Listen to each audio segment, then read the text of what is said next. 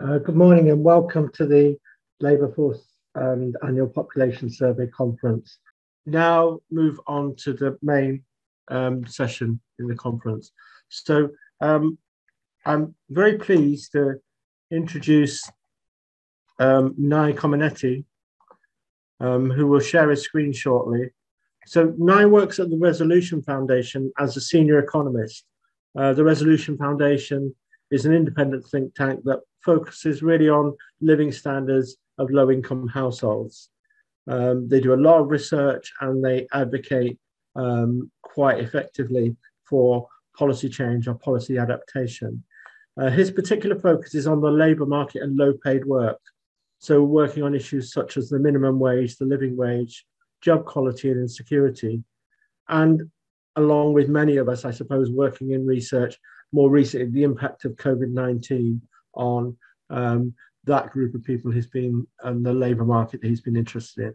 So over to Nye for his presentation.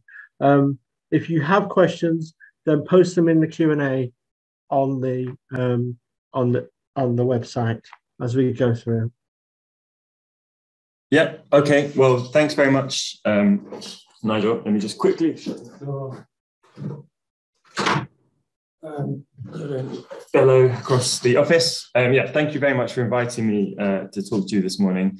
I can see, so I'm joined by what looks like a collection of people from various universities. So hello, it's very nice to talk to you.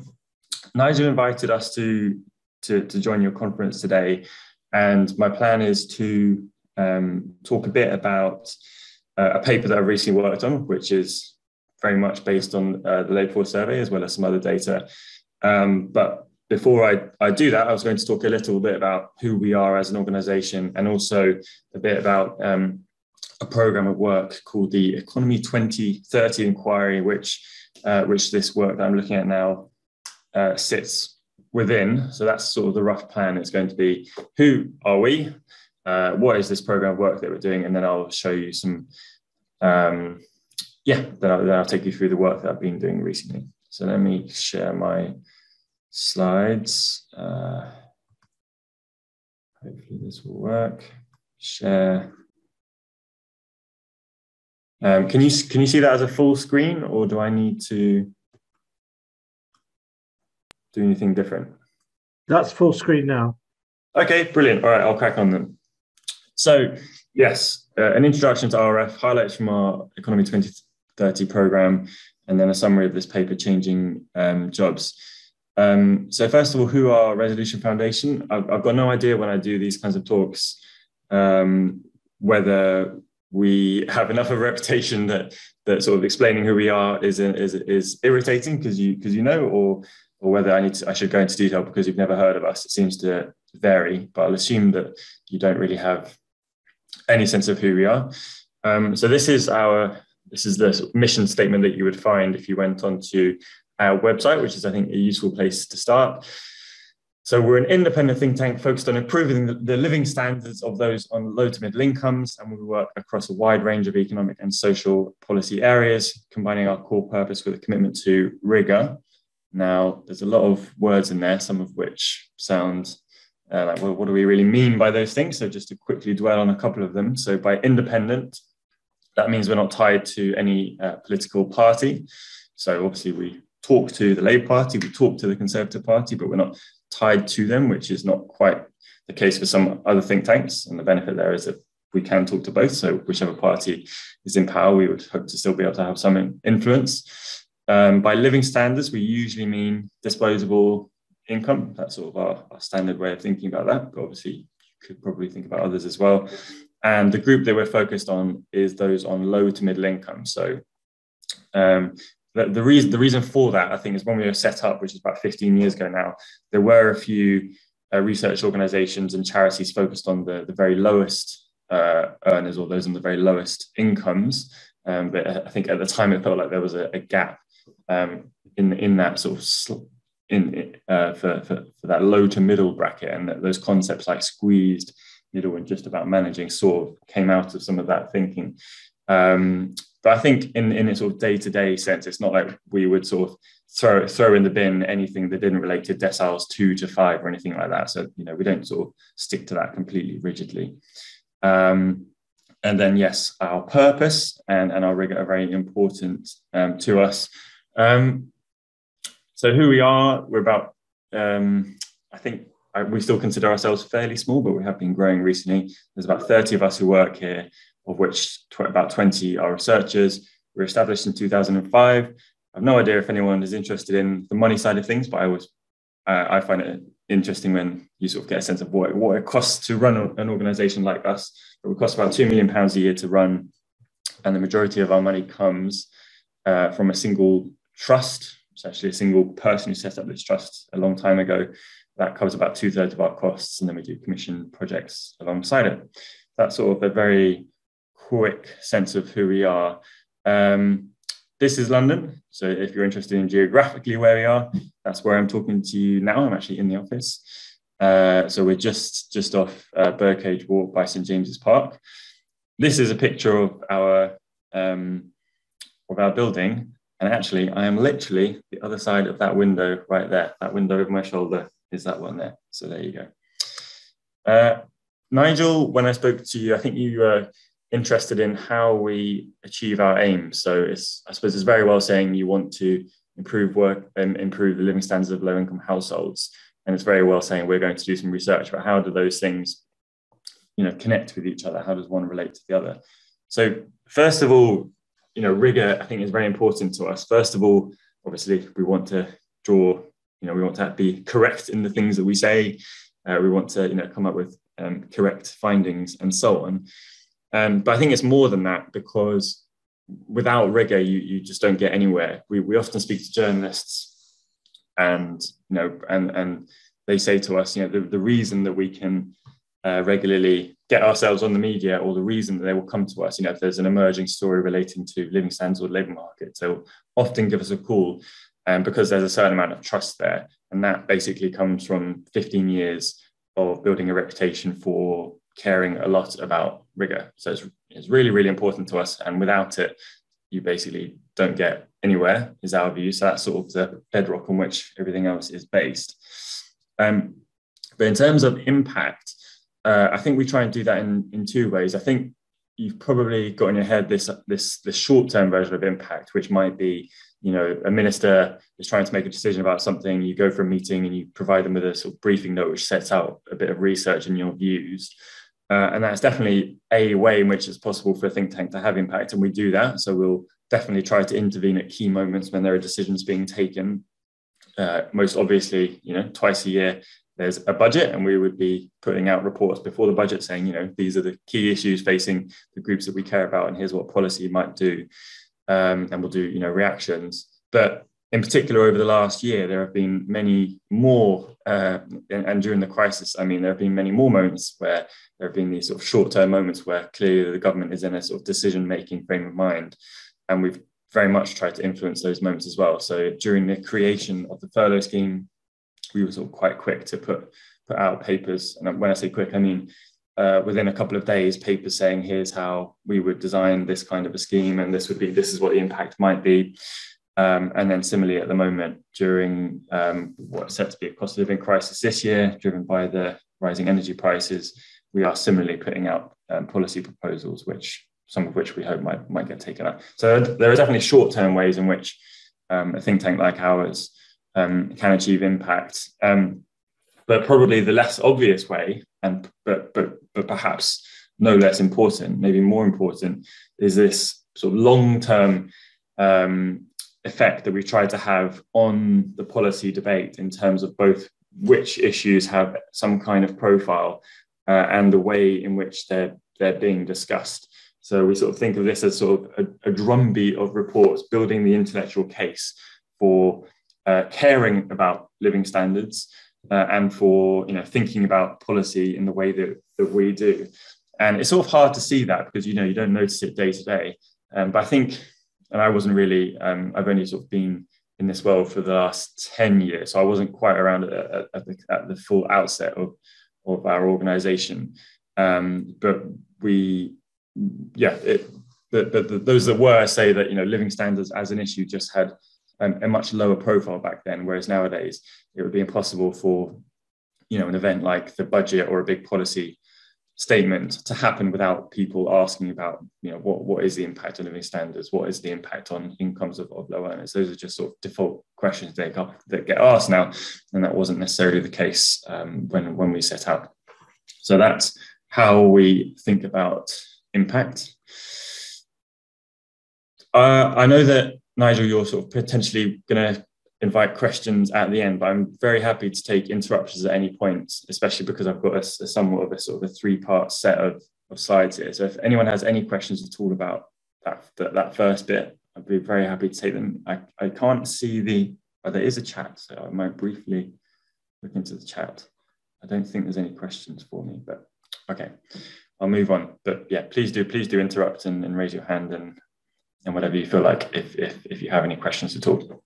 So moving on then, we 6 months ago launched a program of work called the Economy 2030 Inquiry, which sort of does what it says on the tin. It's about where we think the economy is headed over the coming decade. We are doing this, it's a collaboration, so it's all funded by Nuffield. So if there's anyone here from Nuffield, thank you very much. And it's a collaboration between us and the Centre for Economic Performance at the London School of Economics. And so far, I think there's been about 15 researchers there, about that, maybe 10 or 15 that have been involved with this program of work. And on our side, like I said earlier, there's 20 researchers. So we're covering quite a broad range of topics, which I'll go through in a moment. And what we do is we sort of bring in the different researchers as and when we want to. So why are we doing this inquiry? So our argument is that the 2020s are going to be a very important decade for the UK economy, and by extension for living standards for low-income households, the group that we care about. So it's not just that this is the post-pandemic period where we will sort of, to some extent, see life returning to normal, but we'll also be faced by the lingering effects of COVID. It's also going to be the period where the economy adjusts to Brexit. Obviously, some of those adjustments have been happening already and are happening now, but we think those are going to continue over the next decade. And it's also the decade where much of the work in terms of transitioning to net zero has to take place. So we think those three things are what we would consider shocks facing the economy. And our argument is that there hasn't been anything of quite that scale happening at the same time in the UK economy for about a generation. And I'll sort of come on to that a bit when I talk about my jobs report at the end. And on top of those shocks, there are the ongoing, you can either call them shocks or trends in the shape of demographic change and technology. And obviously both of those things will continue to drive change in this decade as well. So our argument is this is an absolutely crucial decade, and it could go badly or well depending on the decisions that are taken. And the reason, therefore, that we're putting all this evidence together is to say, well, how can we best navigate this decade in a way that doesn't damage prosperity and maybe even promotes prosperity, again, in particular for low-income households. Yeah, so there you go. Those are the 5 drivers of change that I was just talking about, which we think will have a big impact in this decade. Just to show you a couple of images relating to those. I don't think any of this will be news to you, but it's the kind of stuff that we're trying to bring into one place. So this is just the idea. This is the internet sales as a percentage of total retail sales. And you can see it's been growing over time, but it really shot up during the pandemic. And we think that, so to some extent, COVID is going to speed up or put boosters underneath pre-existing trends. This could be, the 1980s is the decade we usually point to as the last time there was significant change happening. Again, I'll talk about this in more detail in a second. And the interesting thing about it is I think many people will have ideas of the real difficulties that created in some areas, and that's certainly true, and that's the next slide. But what is not often remembered is actually it was a period of quite fast rising income. So it's interesting that you can have those two things happening at the same time. But yes, this was the downside of the change that took place in the 1980s. This is the fall in employment as measured in the census from 1981 to 1991 in a selection of local authorities. And I think it always makes me boggle looking at this chart, this sort of scale of the change in the number of jobs that took place in some of these areas. I mean, a fall of a third is an absolutely incredible change during that decade. So yes, alongside general rising incomes was obviously real pain in some parts of the country. Alongside that, this is a chart just trying to bring home the Brexit point. So obviously, I think you'll have probably seen charts like this in the news. But although trade to non-EU was recovering last year, trade to EU was much slower to recover. So although it's hard to pick out Brexit from the impact of COVID, it does, I think this chart makes the point fairly clearly that there definitely is going to be an impact, and that will continue. And we've, as I'll show in a moment, have started trying to think through what the impacts of that will be.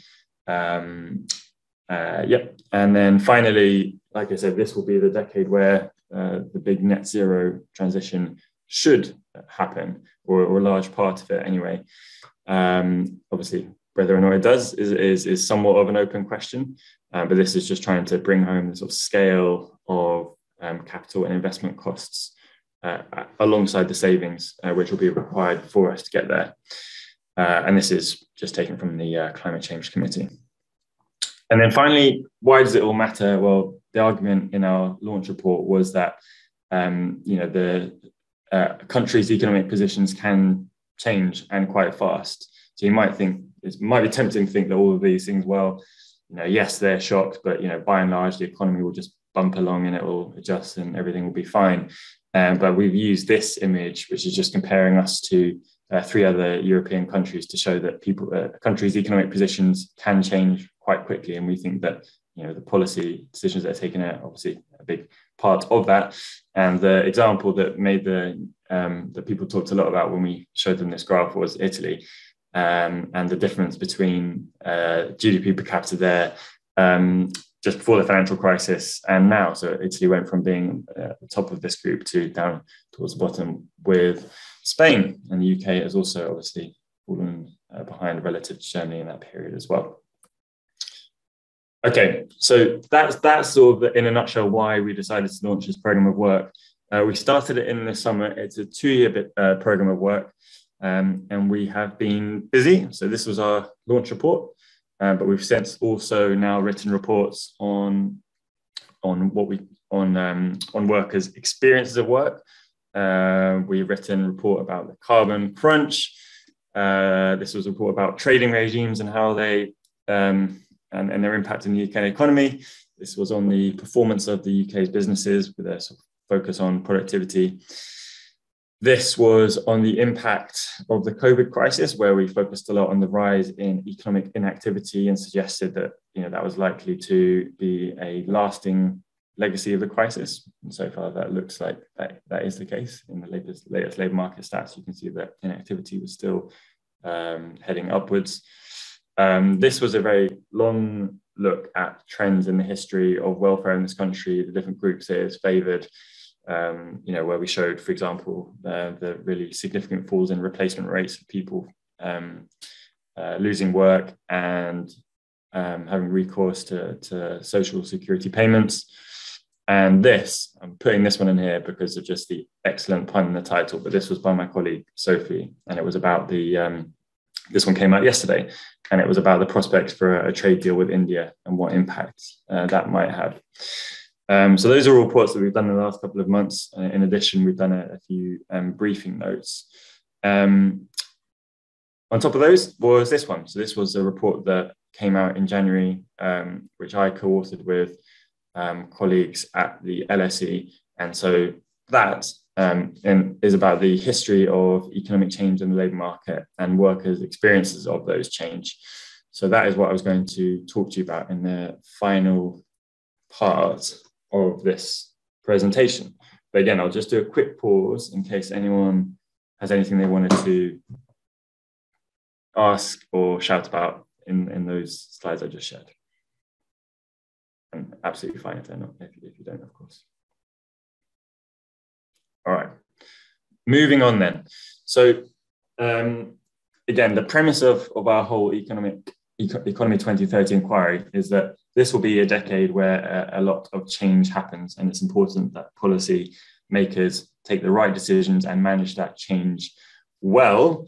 And we will be building, a full set of policy proposals around that in the second year of our inquiry.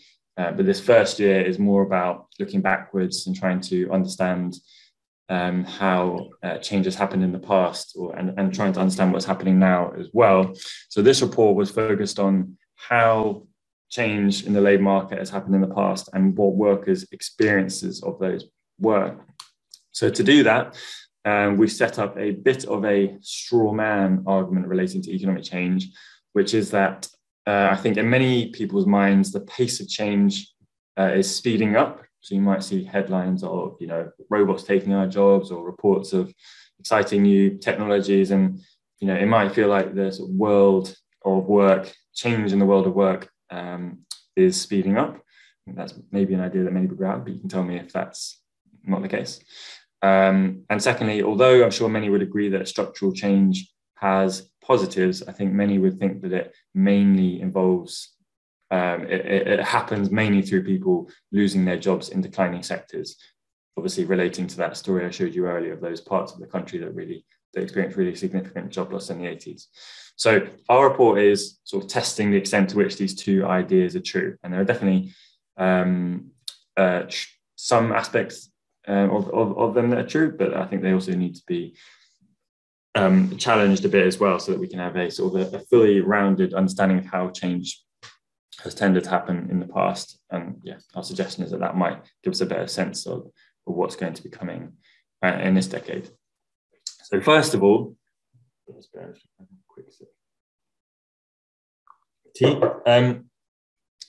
this idea that change has sped up. And I should clarify that here, I'm not trying to capture every type of change, every way in which economic life is changing. But in particular, we're focusing on the extent to which labour is reallocating across different sectors of the economy. So, manufacturing, services, and so on. We will definitely, and have done in the past, written reports about, changes in job security, contract type, people's experience of work. We're in no way discounting that, but I just want to clarify that this report is about change in the kinds of jobs that we're doing as described by occupations and sectors. So the brief answer to the question of is change speeding up is perhaps surprisingly no.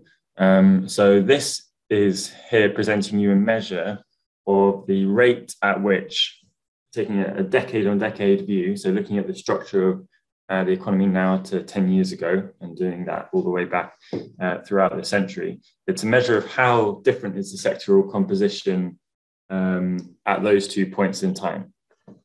And the reason there are two lines on this chart is that we've used two different aggregations of economic sectors. And that's just to do with the data that is available over different time periods. So you can get a very long-term series of employment by 11 sections. That comes from the Bank of England's Millennium of Macroeconomic Data. But if you want a slightly more detailed look, that data only goes back to the 1970s. But interestingly, they basically tell exactly the same story, which is that change has been, the rate of change in terms of the composition of labor, the sectoral composition of work has been basically slowing down since the mid-1980s. It did pick up around the time of the financial crisis, but then the trend of a slowing pace of change continued after that. And I think that's potentially surprising to some people. Like I said, you might have this sense that change is speeding up, but it doesn't look like that is really the case. There's not really enough data yet to plot the impact of COVID on this chart. I mean, it looks like it might be, in a tiny sense, picking up, but it's not really something you'd be able to measure with this long-term view. But yes, aside from the 80s, and I'll focus on that in a second, the other periods where we observe fast rates of change have been around the wars. So you can see after the Second World War there, the composition of work was very different to what it was 10 years before that. So what was it that was happening in the 80s that was leading to such a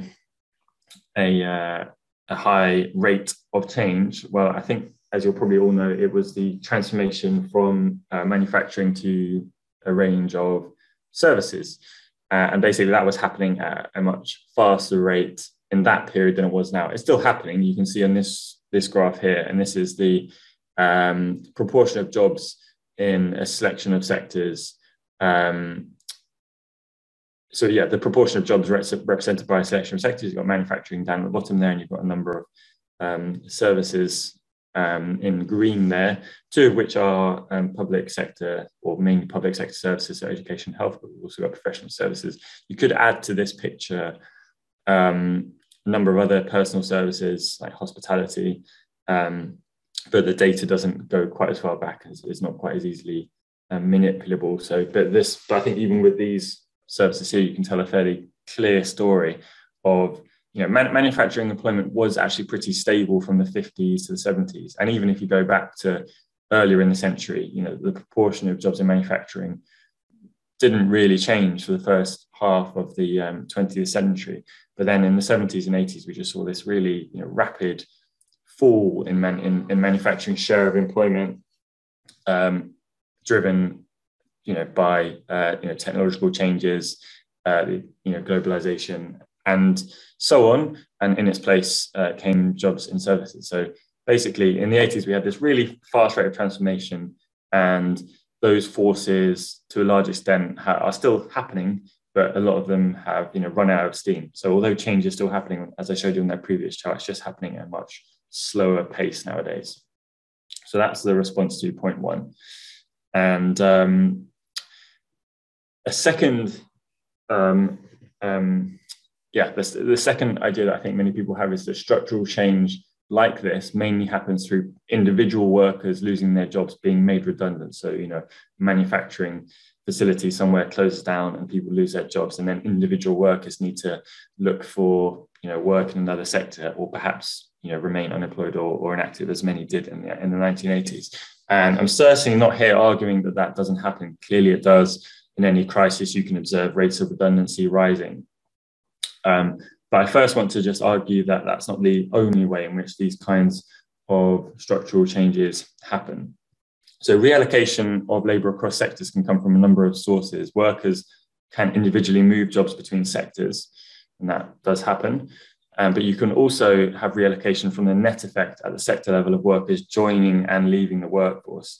And in the report, we split that into natural entry and exit, which we think about as the difference between younger workers joining the workforce and older workers leaving it. So you might have a stylized picture in your head of younger workers nowadays more likely to be joining services, and older workers, perhaps in manufacturing, leaving. And so that effect, even if no individual worker actually makes the move from those sectors, can lead to quite significant amounts of sectoral reallocation. And then you can also have that effect going on, but within career. So people obviously move in and out of the labour market. And I think this is the first time I've seen someone try to pick apart those different types of reallocation. And we did this using the annual survey of hours and earnings. And it's far from a perfect data set to be doing this. We have to rely on the panel component here, and I'll explain how we did that. And it's not perfect, but I haven't seen an attempt at measuring this elsewhere. And interestingly, what it shows is that, so this is manufacturing, which obviously, as we've just seen, was falling in employment in this period. But workers directly moving between sectors is in the red bars there, and that does contribute to falling employment in manufacturing. So some workers, leaving manufacturing to other sectors. But actually, it's one of the smaller factors driving reallocation. The bigger factor in the 80s and 90s, anyway, was what we call in the report natural entry and exit. So, as I said, the difference between younger workers joining the labour force and older workers leaving it, which I think is quite interesting, because it suggests that you can have really significant rates of change which doesn't entirely rest on individual workers experiencing that change.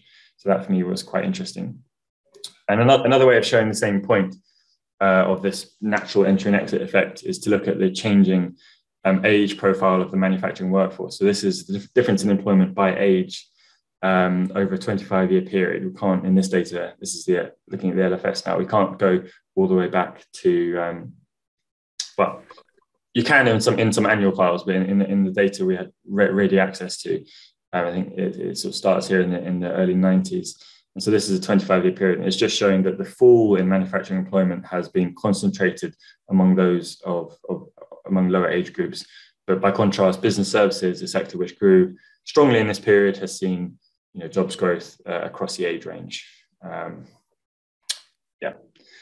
Okay, so what should we make of economic change? Well, here again, just referring back to that straw man, the idea that it's maybe has some good aspects, but is really negative for individuals. I think that basically is true, but it misses the fact that it is also positive for some individuals. Is the sort of key addition we wanted to make to that straw man. And so, on that individual level, what we can do in an ASH data set is, again, using its panel component, is looking at the typical individual level pay growth of individuals who are moving jobs. And I think you may have seen a series like this. The ONS publishes one going back to, I can't remember, I think it's the last 20 years or so, but we've stretched that back to the early 70s. And what you can see is that there basically has always been this movers bonus. So individuals who move jobs in a year, on average, this is their median annual pay growth compared to the previous year is always higher than the median pay growth of people who stay in their jobs. I don't think that's very surprising, but what I found interesting here is that the difference between those two, so the movers bonus, which I'm showing in the yellow area, shaded area there, that has been a pretty consistent feature of economic life going back to the 70s. And it does rise and fall somewhat. It tends to fall a bit during periods of economic crisis. So you can see in the early 90s, it falls, and again in the financial crisis. But it hovers around a trend of about 4 percentage points throughout that 40-year period, which I thought was quite interesting. So this movers bonus idea that individual workers can benefit from change has been a consistent, something we consistently observe. And that is particularly the case if workers don't just change jobs, but change jobs to a different sector or to a different region. And this is the average, this is using the modern ASH now, and this is the average individual level pay growth over the last 15 years for workers who make these different types of moves. Obviously, there's two ways of thinking about this. You could say that, well, it's workers sort of seizing the opportunity of change, or you could say, it requires a more significant pay boost like this for workers to justify the upheaval that comes with these kind of moves. But I think either way, it adds to the idea that change is not a wholly bad thing for workers at the individual level. And yeah, just to add to that, we just had this look at this concept of occupational polarization, which I think many would have heard of. And we just argued briefly in the report that economic change over the last 20 years has actually more been characterized by occupational upgrading than it has by polarization. So this is the growth in employment by the decile of occupation at the start of the period. And we're looking at the last 20 years. And you can see that, so polarization usually means growth of lower paying jobs, growth of high paying jobs, and the fall in the middle. And there has been a fall of middle paying jobs and a growth of higher paying jobs. We don't really observe much growth in the lower end. So we have described this as more a story of upgrading rather than one of polarization. And that's particularly true of women, which you can see with the blue dots there compared to men. Okay, so there are definitely some positives when it comes to economic change, even for individual workers. It's not just an aggregate effect. But we certainly don't in the report discount the real risks that do come for some workers. And the main risk, unsurprisingly, is of workers losing their jobs, being made redundant. So here I'm showing you with the 2-quarter LFS, the proportion of workers who in the last quarter were made redundant, so facing involuntary job loss. but we're splitting it up in the other two lines between workers in declining and in expanding sectors. And our argument in the report is that basically those earlier periods were characterized by faster rates of change, and as the rate of change across sectors has slowed down, it looks like, and we can't really prove this, we're definitely not aiming to prove a causal relationship, but what we suggest anyway, or I suppose speculate, is that the slowing rate of change has meant fewer workers being pushed out of their jobs. And that's interesting because you can particularly see that happening in declining industries. There's just been much slower rates of involuntary job loss in those sectors than there was 20 years ago. And unfortunately, this is as far back as we could stretch this series. Why does that matter? Well, as I'm sure won't come as a surprise, involuntary job loss is just a profoundly negative experience. Obviously, it is in the immediate sense. No one likes losing their job, but it also has negative knock-on effects. So here I'm showing you in the five-quarter LFS, the median pay growth people experience compared to the previous year. So this is only looking at people obviously in work today and who were in work a year ago. And overall, that tends to come out at about 2%. Controlling for inflation, but there's a really massive difference between whether a worker in that intervening period experienced some time out of work involuntarily. So in the blue, you can see that if we only look at people who had a period out of work, but for whom that period not working was voluntary, i.e. they quit their job, and we in the LFS observed them not working a particular quarter, by the time they're back in work, their typical pay growth is almost exactly in line with the overall figure on the left-hand side there. But when we look at individuals who had an involuntary period out of work within the past year, they have negative pay growth. So it's not just that workers lose their jobs and then have the pain of some time in unemployment. It's that when they do return to work, they typically earn less than they did in their previous job. So involuntary job losses are bad now and in the future. And we also show in the report that involuntary job losses are associated with longer periods out of work. So it takes people slightly longer to return to work than if they quit their job voluntarily.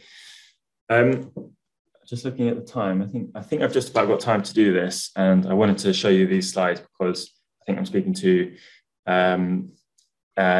I know I'm speaking to LFS users, so I thought this might be interesting to you. So in the report, we had a deeper look at job moves, and it didn't necessarily make the sort of headlines in the report, but I think the work was quite interesting.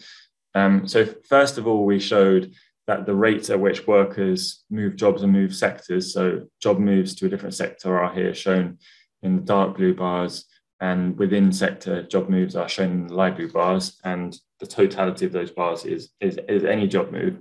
And we showed that the rates at which workers are moving jobs really varies very significantly across different groups of workers. So there's really significant variation by age group, which I think probably wouldn't be a surprise, by contract type. So again, temporary workers much more likely to move jobs than those in permanent contracts.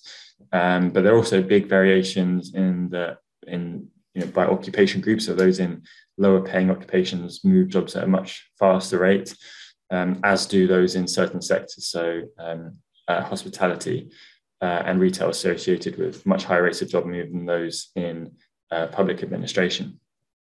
So that was quite interesting. And one question you might have is, well, job moves have been slowing. I haven't actually shown you that chart in this presentation, but the rate at which, on average, across the economy, workers move jobs has been slowing over the last 20 or 30 years. And we have some measures going back a bit further than that, but it looks like much of that change has been happening over the last 20 or 30 years. And there is some extent to which compositional factors are driving that. So we know that the workforce is aging, and I've just showed you that older workers are much less likely than younger workers to move jobs. But interestingly, compositional factors are contributing to slowing mobility. but only explain about the quarter of the fall in job mobility that we observe over the last 20 years. So, they're having an effect, but it's not really the main story. And this is why we suggest that structural impact, so the rate at which the economy is changing, may be the bigger factor than the changing composition of the workforce. The other thing I wanted to show you, and this was work that was done by my colleagues at LSE, was trying to not just measure whether workers are changing jobs and whether they're changing jobs to different sectors, but in a slightly more nuanced way, trying to understand the nature of those job moves. So we can measure in this method I'll show you now, not just whether someone's moving jobs, but the distance of the job move that they've made, and to some extent also the direction of their move. We do that using the ONS's ONET database, which breaks down occupations into a set of tasks, which you may have come across this classification before. So it's non-routine, analytical, personal and physical, and routine, cognitive and manual. So there's this sort of 5 task types, and every occupation is given an importance weighting for these different sets of tasks.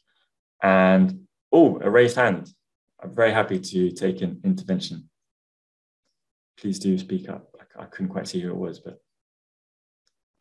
Sorry, Nye. I was trying to open the chat.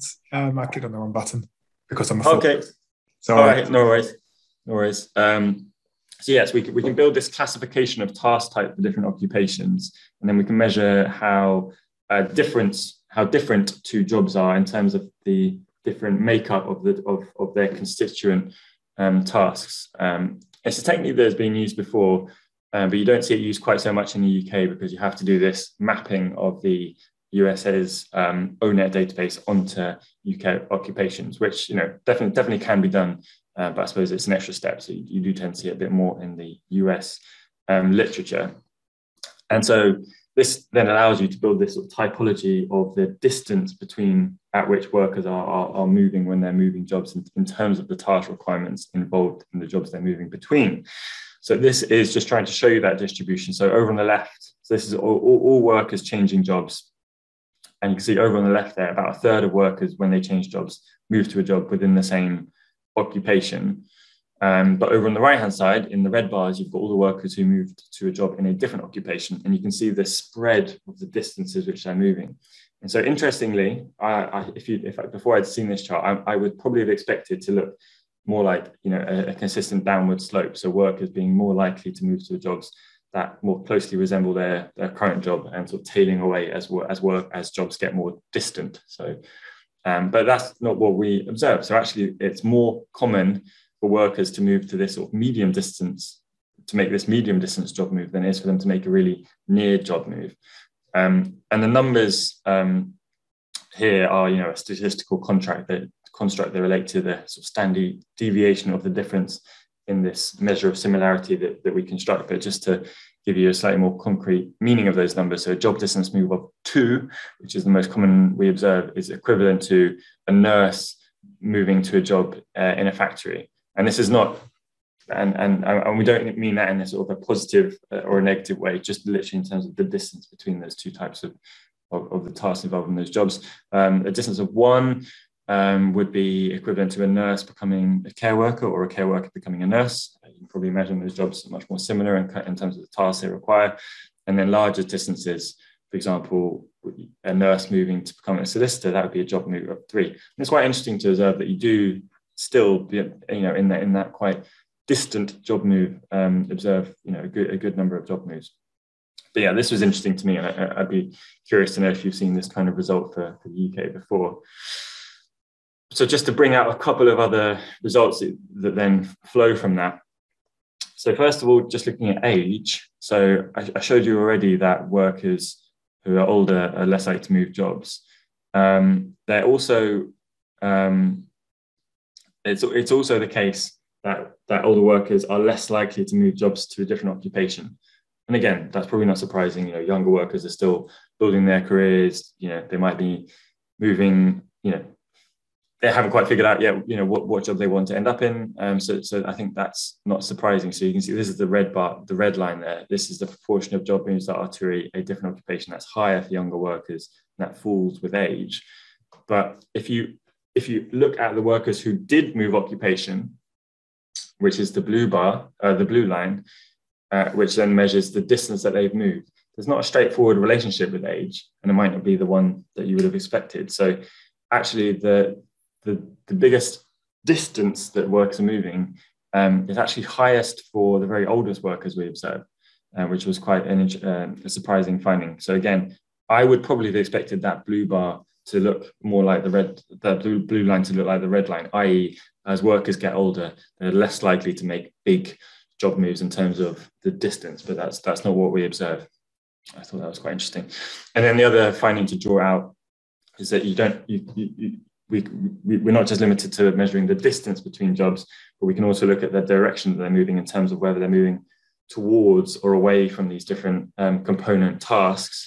And what we observe is that there's quite a big difference between workers who've made an involuntary exit from their previous job to workers whose job move was voluntary. So people making voluntary job moves are likely to move towards non-routine cognitive analytical jobs, or jobs involving high amounts of that kind of task, and that is associated with higher pay. So it looks like people making voluntary moves, it's usually a positive thing, but on the other hand, people making involuntary moves, either move jobs, but their previous job exit was a redundancy, they're more likely to move towards away from non-routine cognitive analytical jobs and non-routine personal jobs, and towards routine jobs, which typically are associated with lower rates of pay. So it's just another way of showing that those previous episodes in our economy of high rates of involuntary job move, it's another way of showing that those things are negative experiences for the workers involved. And then finally, just to briefly draw out lessons for the 2020s, I've probably said enough about the understanding of economic change, but just to say that recently there hasn't been very much of it. The composition of our economy in terms of sectors now is broadly similar to what it was 10 years ago, but that definitely wasn't the case in the 70s and 80s. There are winners as well as losers from change, and it's not the case that sectoral adjustment mainly relies on workers losing their jobs. Actually, natural change flows in and out can explain quite a large part of sectoral change. And then for policymakers, this really is a sort of a tentative first go at policy, because we'll be doing more detailed policy reports, but we think that they should prepare for more change in the 2020s than we are used to. So that means sort of gearing up our skills services, our employment services to be ready for that. And then we think in terms of mitigating or managing that change is about maximizing the benefits, which we think will mean helping workers make pay-enhancing moves to growing sectors, and worrying about the involuntary job losses, which will, we think, probably pick up as rates of change increase. Okay, I think that was all from me. Thank you very much for bearing with me.